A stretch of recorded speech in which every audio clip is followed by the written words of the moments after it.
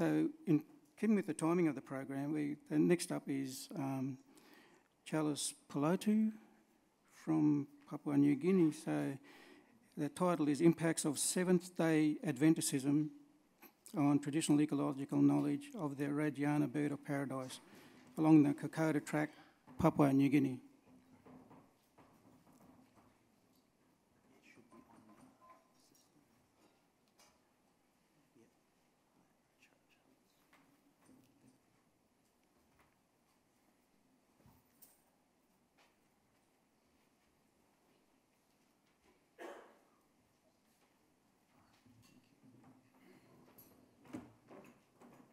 Thank you, Gerard, and also the ESA for accepting me to come to this conference. My name is Challis Pulotu. I recently finished from an MPhil from Pacific Adventist University, and it's a privilege to be here.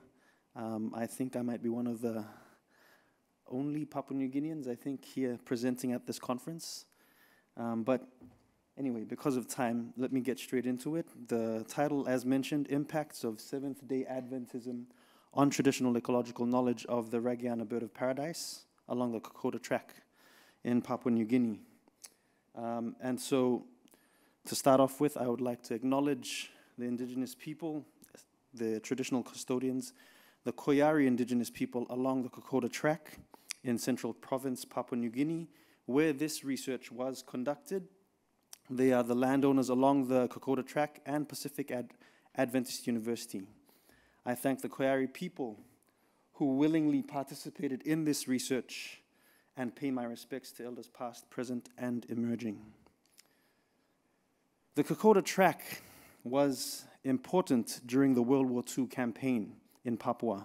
It was here that a bloody battle took place between Australian diggers and the Imperial Japanese Army in 1942. Covering a distance of 96 kilometers, the elevation gain over this distance is more than 6,000 meters, and it can be demanding to the legs and body. I personally have walked this track. I walked it again for my thesis repatriation last year, and the Kokoda Track is known by many as one of the toughest multi-day treks in the world. The Owen Stanley Range couldn't have been a more inhospitable site to fight a war, as the terrain is extremely rugged and remote. Strewn across the trail are memorials of this war campaign. The landscape is beautiful, forest blanketed by greenery and mountains majestic. Koyari villages dot the trail, and friendly villages offer us fresh bananas along the way. I was privileged to have consent from the Koyari people to collect ethnobiology data on the iconic Radiana Bird of Paradise, which is PNG's national emblem, which is also shown on my shirt design. And so with this, the traditional ecological knowledge, or TEK as I'll refer to it, or indigenous science, as we all probably already know, is the accumulated volume of knowledge, practice, and beliefs advanced by adaptive means, passed down through many generations by cultural conveyance. So the aim of my research was to evaluate the influence of Seventh-day Adventism, or SDA, on Koyari indigenous people and their traditional ecological knowledge, TEK, of the Radiana Bird of Paradise along the Kokoda Track in PNG.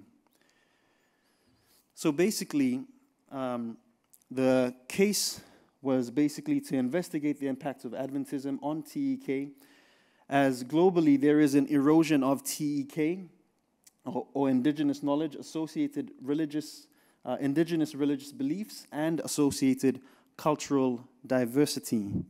In this study, we investigate coincidental impacts of Christianity on TEK amongst the Koyari indigenous people in Central Province, and the predominant religion of the Koyari being Christianity, specifically Seventh-day Adventist, the denomination.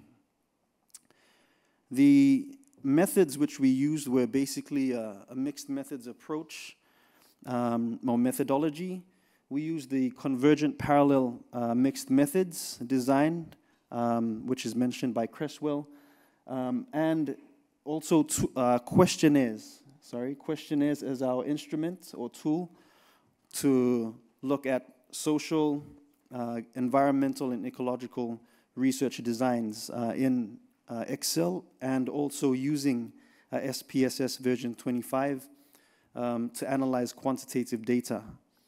So, as mentioned, the track was 96 kilometers. However, we only hiked half of the track because that's where the main villages were.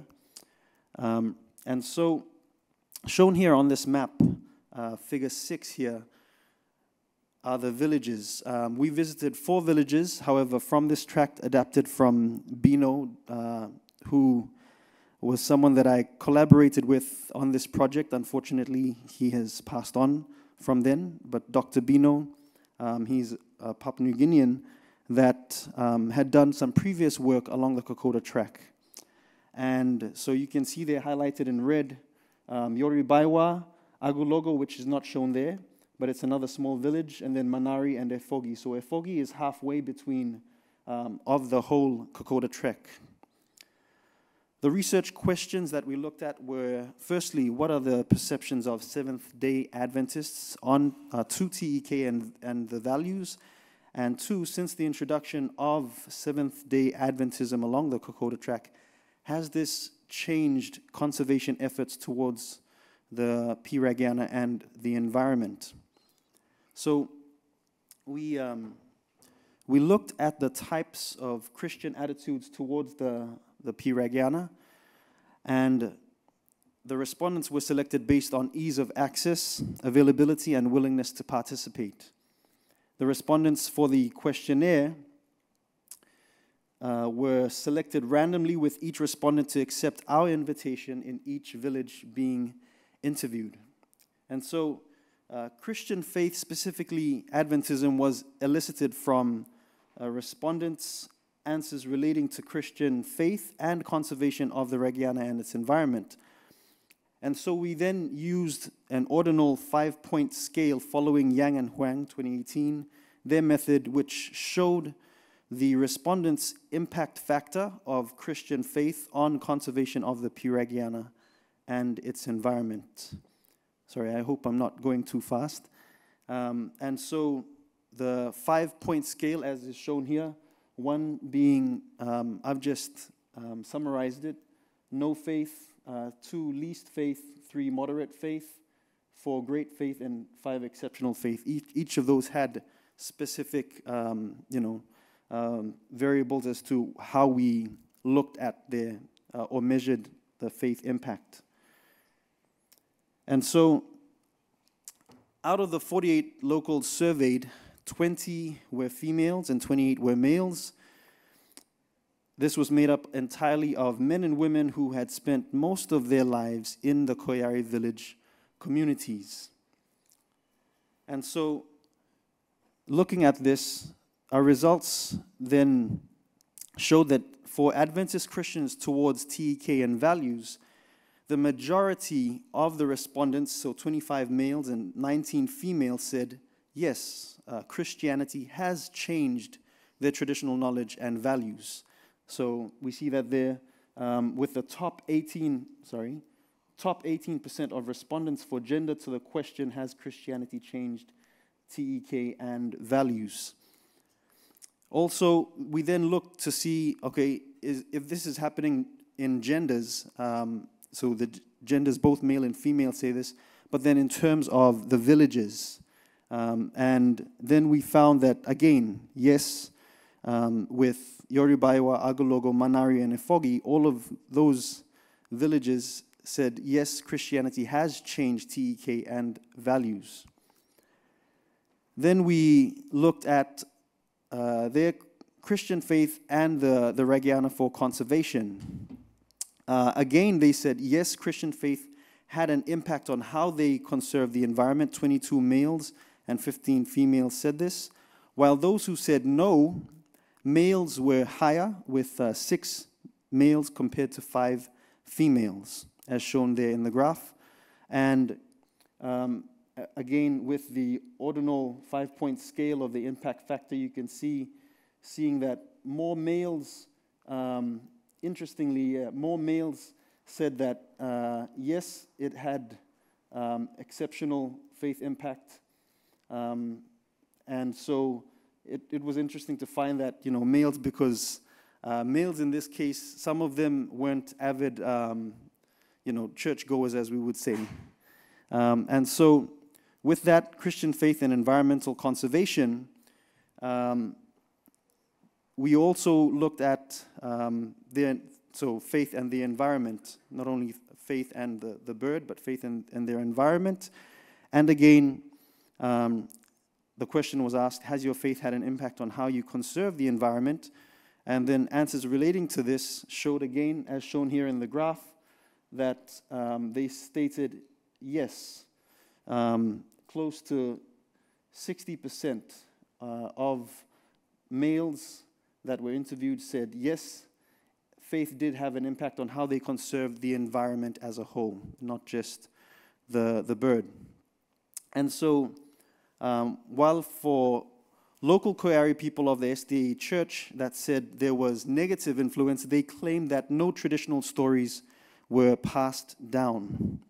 And so with this, in Table 1 here, we see the influence of the SDA Church towards conservation in Koiarian comments on Piregiana beliefs. 45 of the 48 said that the Adventist Church had a positive influence. However, again, they mentioned that they don't kill the Piregiana because they're special. Most hunt the cassowary for pigeons. And 3 said that it was negative. Okay? So, sorry, just as a conclusion, that even if there remains respect for the Piregiana, there has been a change because nature is not seen as sacred, and thus desacralization has occurred.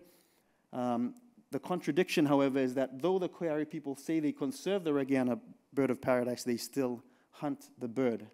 And so the Koiari mentioned that we should be good stewards of the environment. The implications of our research challenge Lynn White's 1967 thesis, showing that religion may cause a pro-environmental stewardship effect.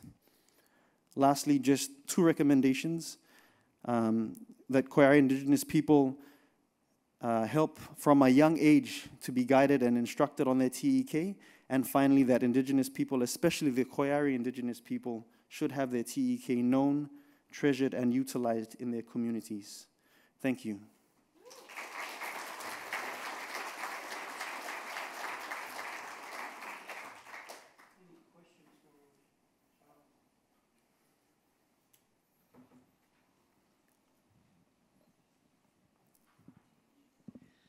Do you think that the variations between men and women could have just been because of the small sample size, not because there was a difference? Or do you think it was there was actually a difference in the data? Yeah, when we had collected the data, it was also during the time when most of the men and women had taken their children, because there's no form of, the only form of transportation out of the villages is by plane, and most of the Indigenous people walk along the track.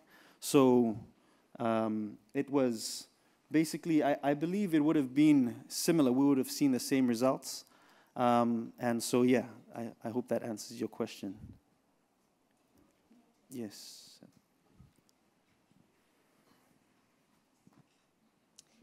Thanks for that. I'm interested, sorry if you did speak to it and I maybe missed it, given that it seemed like a lot of the Koiari people felt that there was a positive influence of the Seventh-day Adventist religion on their values. Is that a fair claim? Was there much of a desire to reconnect with that traditional ecological knowledge and rebuild and heal that knowledge?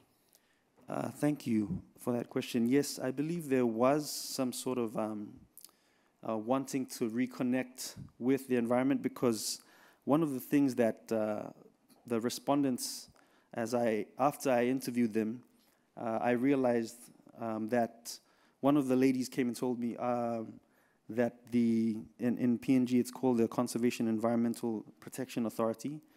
So they've never heard of this sort of research being done before.